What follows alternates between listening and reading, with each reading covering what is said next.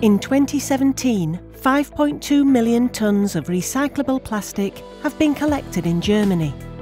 More than half of municipal plastic waste is not recycled but taken for incineration. Burning plastics is the simplest and cheapest disposal method. Until now, it was possible to sort hard plastics but not black plastics.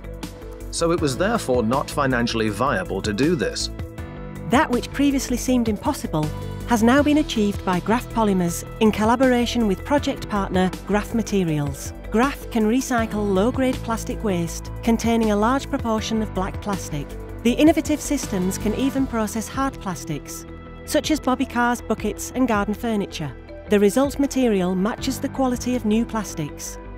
As a family-run company, we have been manufacturing environmental products for more than 2 generations. It makes sense to manufacture these using a green recycling material. We have developed a process which will make it possible to detect black plastics and also sort them in future, so that we can use them to manufacture long-lasting quality products.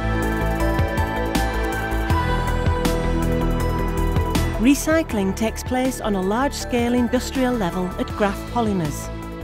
The new plant in Herbolzheim can currently separate 30,000 tonnes of plastic waste per annum and refine it into a top-class plastic granulate.